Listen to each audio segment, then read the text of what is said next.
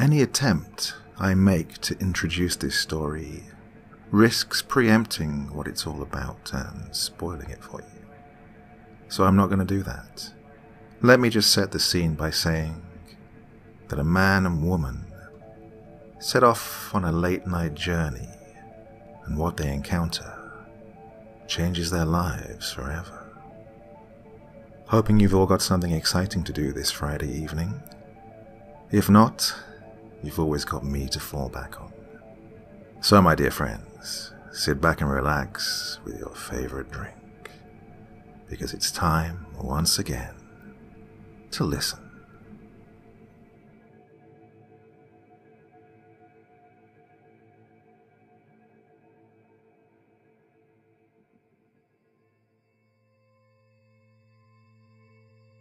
I can't remember.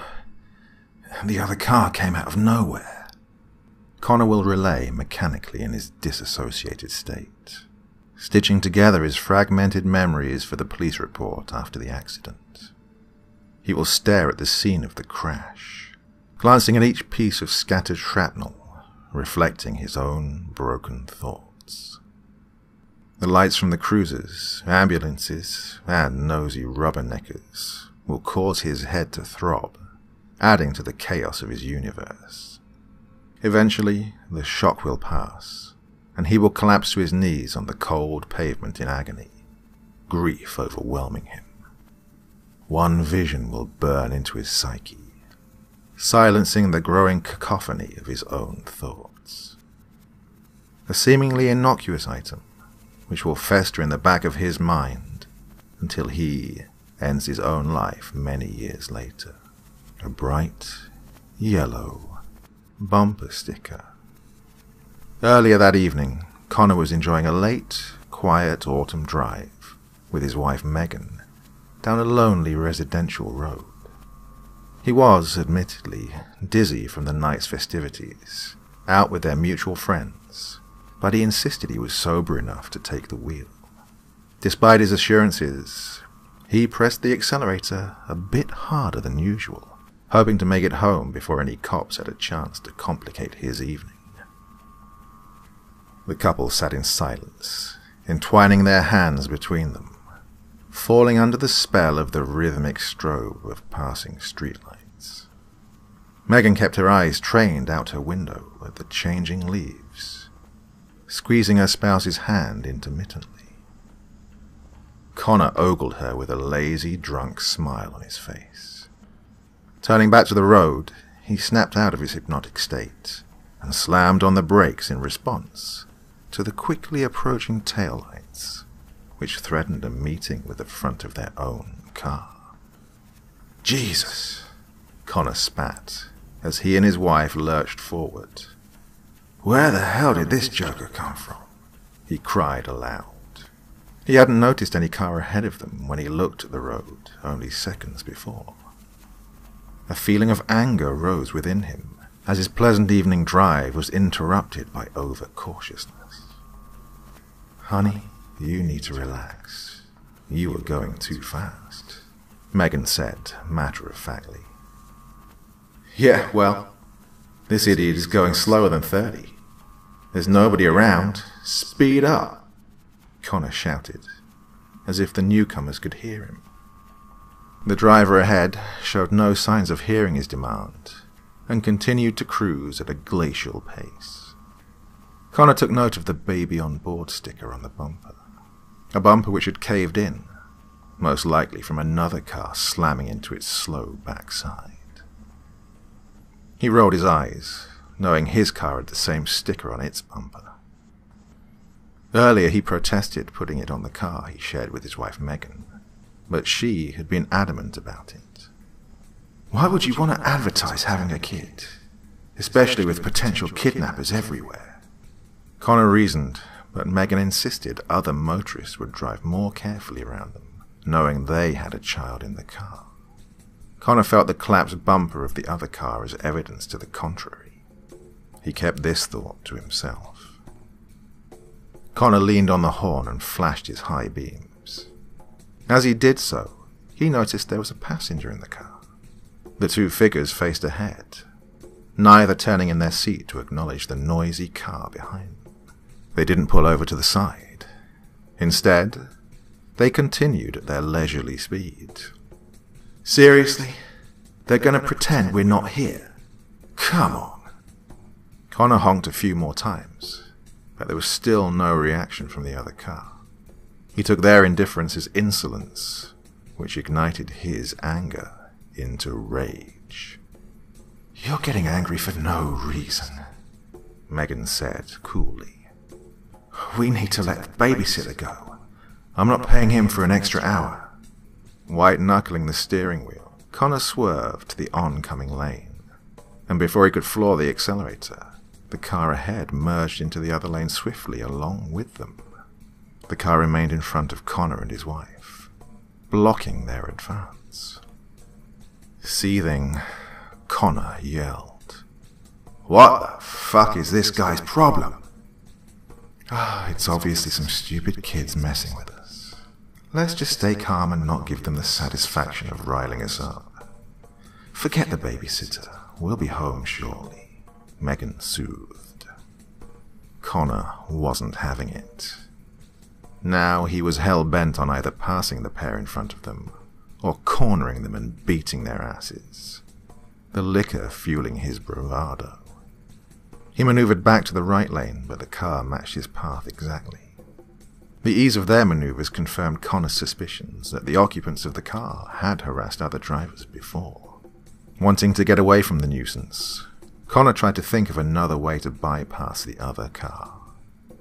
Unfortunately, the road on which they traveled didn't branch off anywhere to get around the offending vehicle. Their only chance was at the end of the road, where there was a red light for a T intersection. However, that light was still a few miles away, and Connor's patience was wearing thin as the other car continued its deceleration. Determined to circumvent the sluggish car, Connor tried one more ploy. This time he swung to the left, cut short and swung back to the right, hoping the other car would be caught off guard. They weren't. Instead, the other car seamlessly matched Connor's position, shifting left, then abruptly changing course back to the right lane. The way the other car matched their position struck Connor as odd. He hadn't noticed it before, but there was no hesitation from the other car, no split-second pause to consider Connor's next play. Their movements weren't that of a copycat. Rather, it was like they knew what he was going to do. Connor's brief feelings of confusion were overcome by his feelings of anger, and he responded to the other car's tricks in the most childish way he knew, and quickly flipped them the middle finger. He watched the shadowy figure driving the other car do the same. Again, there was no hesitation as the other driver's hand shot up along with Connor's. Wanting to test a theory, Connor allowed his hand to linger in the air longer than necessary, waiting for the unknown driver to put his hand down, but instead, it stayed hovering in the air. Connor's anger subsided a bit. In its place, a sense of unease crept in. He unfolded his fingers, twisted his hand to present an open palm to the other car, and gave a small wave. Connor, eyes widened, gawked as the silhouetted hand of the other driver slowly formed an open palm, turned to face the windshield, and waved out to the empty road ahead of them. Every motion was in harmony with Connor's actions. This mild gesture sent a ripple of fear down Connor's spine. He yanked his hand back to the steering wheel and observed the other driver do the same. "Did you see that?" Connor flinched at the edge of panic in his voice. "You've been waving at the guy you've been bitching about for the last 10 minutes? Yeah, I was there for that." Sarcasm tinted her voice. "No, there's something weird going on." He couldn't take his eyes off the mysterious figure. "Oh, he's just messing with you." "No, I'm not sure what's going on, but it's as if he knows what I'm going to do. I don't think we should be anywhere near this guy anymore." Connor's eyes darted around the empty road, hoping for some signs of life to provide help, or at least comfort, but it was only him, his wife, and the couple in the dented vehicle ahead of them. Megan noticed nothing, so Connor tried to push his worry aside, but he couldn't shake the feeling. They continued driving in silence. Connor's hands tightened their grip on the wheel, straining the skin along his knuckles. The tension increased with every passing minute, until the quiet was cut by the sound of Megan's phone ringing, which caused Connor to jump in his seat. Without turning, he felt her eyes on him, the same eyes she'd penetrate him with whenever he was overreacting. She reached into her bag and produced the phone. The phone pressed to her ear, and Connor gaped at the passenger of the other car, who was also putting something to their ear. He was certain now that he wasn't hallucinating everything. The anonymous pair were, somehow, mirroring Connor and his wife. Megan hung up and mentioned something about the babysitter, but Connor was too engrossed with the occupants in the other car to hear what she was saying. Fear began to sink in, thinking about whoever or whatever was in the other car. Both cars drove slowly for the remaining few miles of the road. A million things ran through Connor's mind. He worried that the pair in the other car were sociopaths, part of a cult, possibly gang members, and that him and his wife were involved in some unnerving gang initiation. He wanted to turn around, but that would mean driving miles back the way they came, and he was afraid the shady couple would turn to follow them, and that was worse than having them lead. Mercifully, they came around a bend which brought them to the red light at the T intersection. Both cars stopped to wait for the light to change. When the light slipped to green, nothing happened. Connor and Megan waited for the other car's turn signal, but it never came. The two shadows stared ahead at the empty intersection, idling at the light, as if to dare Connor to give way first. He gnawed on his cheek, hoping the other couple would just speed off, and that whatever was going on was just some horrible, practical joke. But they didn't budge. "Why aren't they moving? The light's green," Megan asked her husband, confused. A few more seconds of the standoff, and Connor steeled himself to put a stop to whatever it was the dark couple was trying to do. Connor cautiously stretched a hand into the back seat, fearing he might spook the shadow couple if he moved too quickly, and snatched the ice scraper from the floor. It was a poor excuse for a weapon, but he needed a defense in case the other couple was dangerous, and with every second that passed, Connor became more convinced that they were. "Megs, I need you to stay in the car. Make sure you have 911 dialed on your phone, and get into the driver's seat. In case something goes wrong, I want you to be out of here and calling them," Connor implored. "Connor, you're overreacting." She tried to calm him down, but she was visibly nervous. "Maybe so, but still, get into the driver's seat and put the car in reverse so you're ready to take off." She recognized the seriousness in his face and nodded. Connor took a deep breath to prepare for whatever he was going to face, and opened the car door. He was surprised that nothing stirred within the other car. He stepped out into the cool night air, and his wife slid into his seat. She closed the door behind him and locked it. Warily, Connor shuffled toward the driver's side of the sinister car and raised the ice scraper, clutching it tightly in both hands. His heart knocked against his ribcage. He caught an incomplete view of the front of their car, but noted that it was similarly devastated as the back of the vehicle. He licked his lips, attempting to get strength into his voice, and barked to the occupants in the dented car.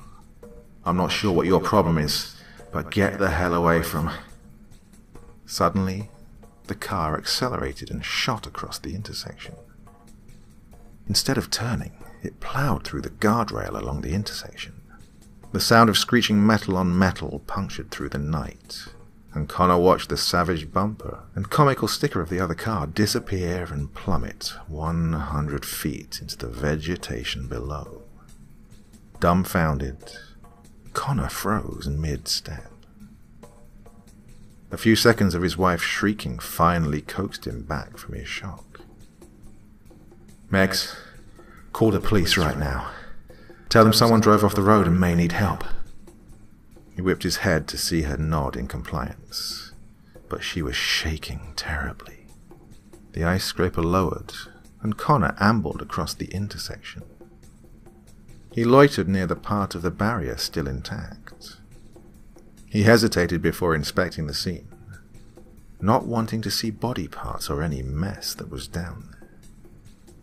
He breathed deep and peered over the cliff. There was nothing. Connor's eyebrows furrowed in confusion. He squinted harder to scrutinize the dark underbrush, but he could discern nothing. There was no glow from the taillights, no glint of moonlight on the car's surface, and no sound of a constant blaring horn. The barrier was torn through, evidence that an object had crashed through it. But that object had somehow disappeared. Without glancing back, Connor called over his shoulder. "Megs, the car is gone." "What?" she shouted back. "There's no car." Connor spun around in time to witness an enormous semi-truck slam into the back of their car. Like a rocket, their little sedan, with his wife inside, bolted across the road. The gust of wind created by the car's speed was enough to blow him back and steal the air from his lungs. His eyes met his wife's terrified gaze for a heartbeat, her glossy green eyes wide and fearful.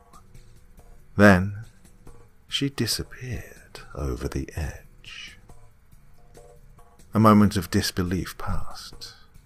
Then Connor roared Megan's name. He stalled, reluctant to look over the edge again.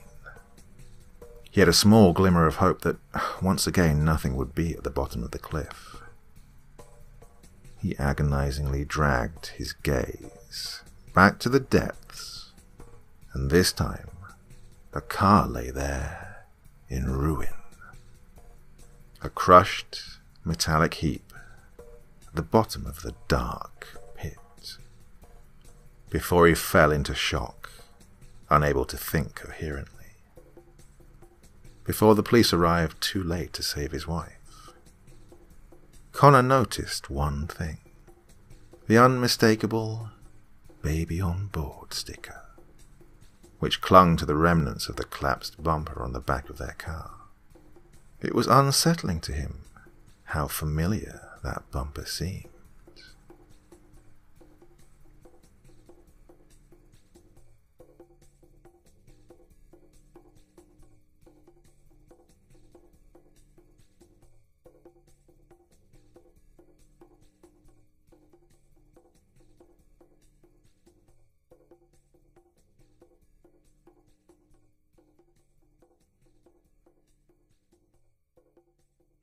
Thanks for taking the time to drop by and watch this video. You know what would make me a happy doctor? Hitting that like button, leaving a comment, and subscribing to my channel. Go on, I've got plenty more stories to tell you.